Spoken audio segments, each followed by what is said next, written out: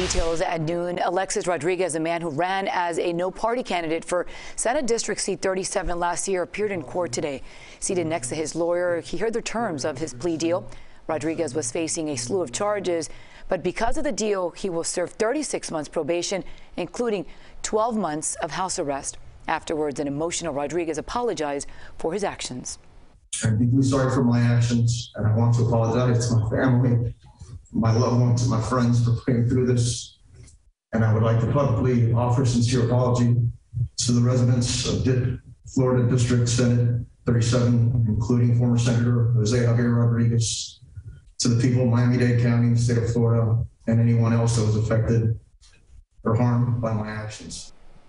Rodriguez was facing up to 20 years in prison. As part of the plea deal, he will now cooperate with prosecutors in the case against former state representative Frank Artiles.